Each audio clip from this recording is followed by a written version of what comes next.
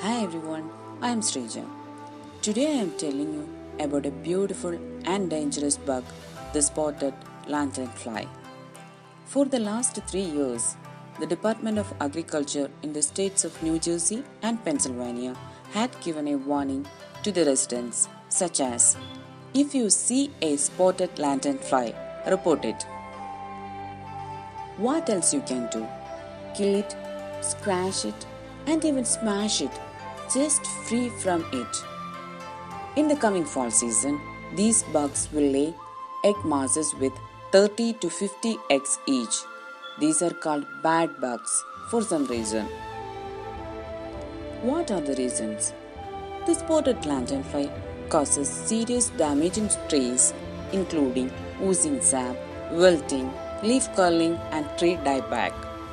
In addition to tree damage, the spotted lanternflies excrete a sugary substance called honeydew, which encourages the growth of black sooty mold. This mold is harmless to people, however, it causes damage to plants. Some residents in Pennsylvania reported that these bad bugs were affecting their quality of life and ability to enjoy the outdoors during the spring and the summer. Spotted lanternflies will cover the trees, swarm in the air, and their honeydew can coat decks and play equipment.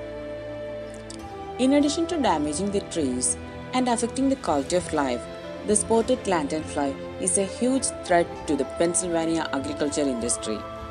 They threaten billions of economic impact and hundreds of thousands of jobs for those in the grapes, apples, herbs, and the hardwood industries.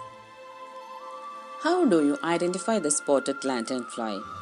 The adult bug is approximately 1 inch long and ½ inch wide. At rest, the forewing is grey with black spots and the wing tips are reticulated black blobs outlined in grey. The hind wings have contrasting patches of red and black with a white band. The legs and head are black. The abdomen is yellow with broad black bands. Immature stages are black with white spots and develop red patches as they grow.